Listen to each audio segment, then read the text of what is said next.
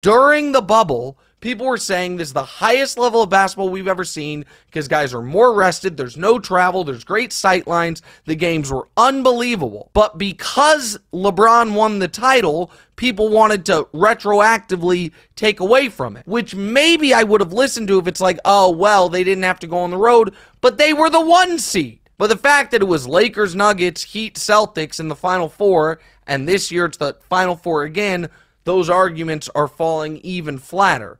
Oh, Nick, the teams are different. Not the best players. Lakers were LeBron and AD. Nuggets were Jokic, Murray, and Michael Porter Jr. The Heat were Jimmy, Bam, and Hero. And the Celtics were Tatum, Brown, and Smart. That's who it was then. That's who it is now.